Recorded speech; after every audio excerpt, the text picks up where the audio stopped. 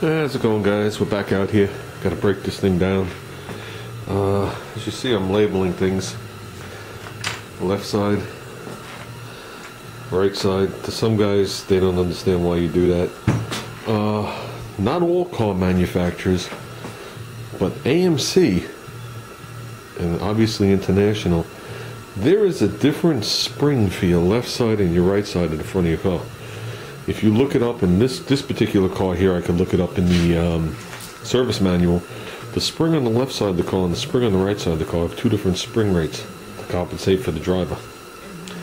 So I know these two springs, there was a left and a right when I pulled them off, because when I got this axle, they were still on the axle. It had the frame rails hooked to it.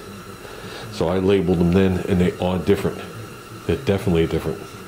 So I've seen springs, leaf springs, where the bottom of the leaf spring has a groove cut in the leaves to weaken one side or to make the spring rate less than the other side. So I want to leave them in the same order. I'm taking them off. So that's why I've been labeling everything. The rotors I have labeled because the pads are mated to those rotors. And that's about it. So right now we're going to pop each spring off. And I want to pop off the steering arm. That's probably about it. Here's one more thing. Mordor 53 mentioned it in so many words. He was talking about front and rear shackles.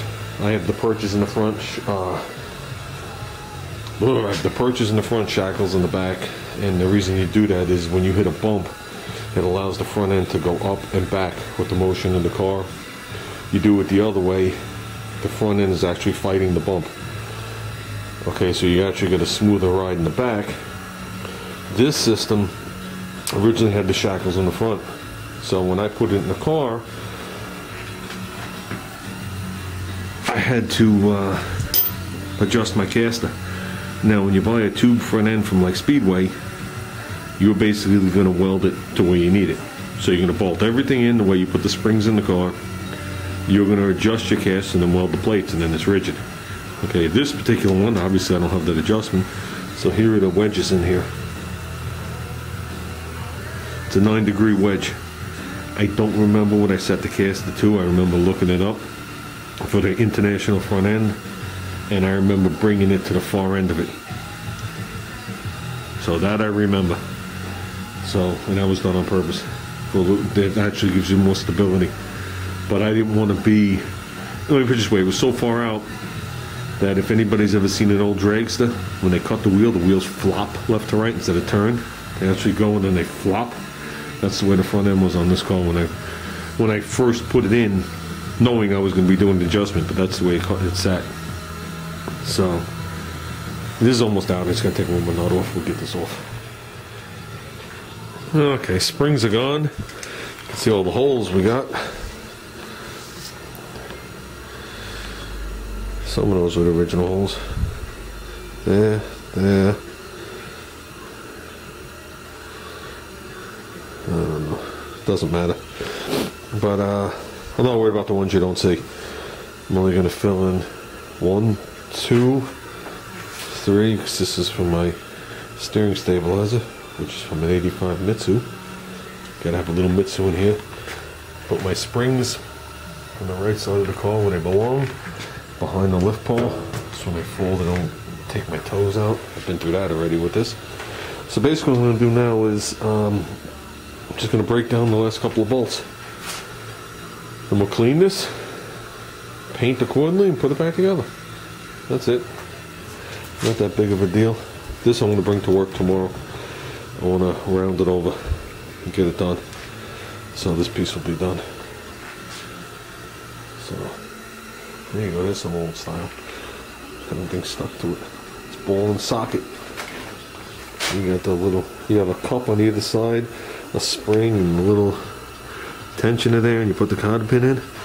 Those things have absolutely no play in them.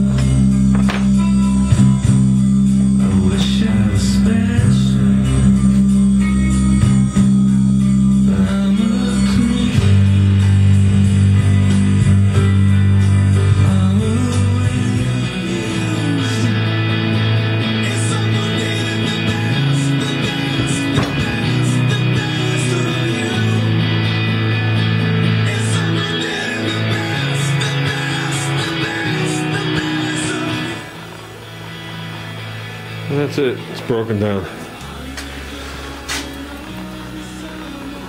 That's what we got.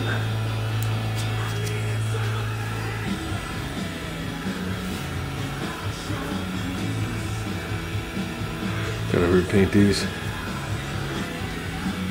So I was lucky. These hubs have tapered roller bearings, not ball bearings. I would have had to convert it. So, and the kingpins are nice and tight. So that's it. It's broken down. Everything's off.